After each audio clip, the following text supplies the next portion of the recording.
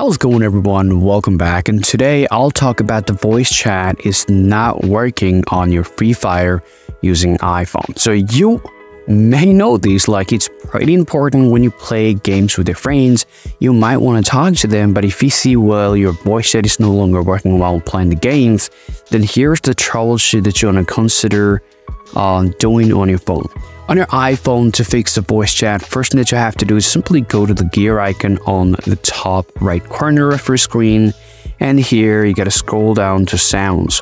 When you come over here, you'll see there are a lot of settings there, so scroll all the way down here and check out the voice chat audios or sounds level. So make sure to put these things all the way to high here, and the voice, make sure to select it to automatic, especially if you're doing the audio balance on our iPhone.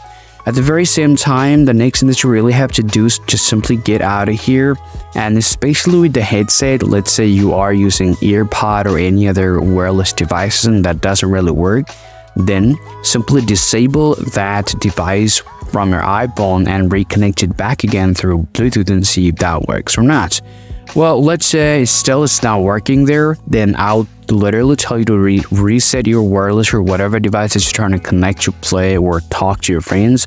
And let's say you have done it, but still you've got a problem. The next thing that you want to do here, just head over to settings on your iPhone, and here you gotta scroll down to your privacy and security there, and now you just head over to microphone and make sure to enable this option for the game. So currently the Free Fire is not showing me here, but if it shows you on your iPhone there, just like my Call of Duty, so you can simply enable the settings from here.